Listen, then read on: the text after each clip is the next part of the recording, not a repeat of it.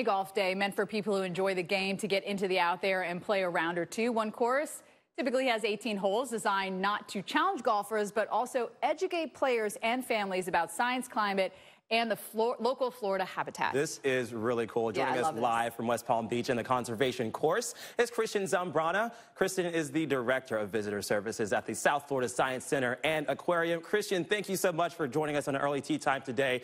People who play at your course are actually putting with a purpose. Can you tell us more about that and how this course came to be? Yeah, sure. First, Stephanie, Kevin, thanks for having me on today. Super excited to talk about our conservation course. The idea for the course actually started many years ago. We opened the course in November of 2016, and what we really wanted to do is really take advantage of the climate here in South Florida. As you guys probably know, it's pretty much summer almost all year round. So we wanted to bring people outdoors, give them something fun give them something fun to do while enjoying the weather, but also tie in that educational aspect as well. And what better way to do that than to focus on one of the greatest natural wonders that we have here in South Florida, the Florida Everglades. So each of the 18 holes is actually going to be sponsored by different flora and fauna that you can actually find here in South Florida. All right, so let's talk a little bit more about that. What do people say after they play? I mean, because I think this is a great way to get education in, you know, for kids like, oh, I might be interested in going into science this way. But what are you hearing from the players?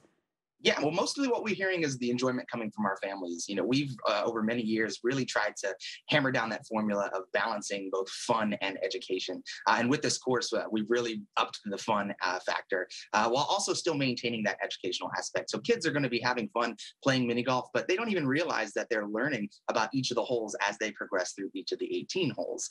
So it's a really cool way to kind of integrate that educational aspect without really throwing it in your face and kind of sneaking it in there for the kids. And the parents are going to enjoy that as well because, again, keeps them entertained, but it also educates them along the way. Keeps them entertained and educated, too. Christian, a lot of golf courses are known for the lush vegetation. They're known for the water features. How hard is it to maintain this course?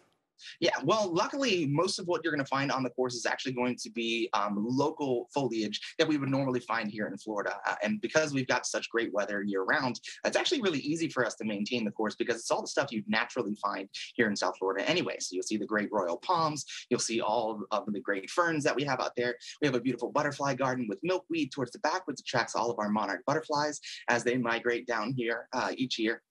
So lots of fun and cool things for you to see all throughout the course. And it's pretty easy for us to maintain that just because it's what's already in our backyards. Christian, about 30 seconds. Do you see these popping up elsewhere? And are there any future changes coming to your course?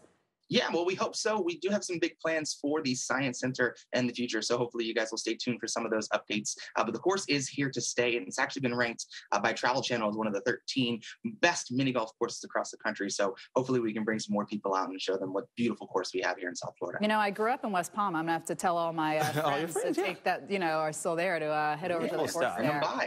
I will. Christian Zambrana, Director of Visitor Services at the South Florida Science Center and Aquarium. Thank you so much.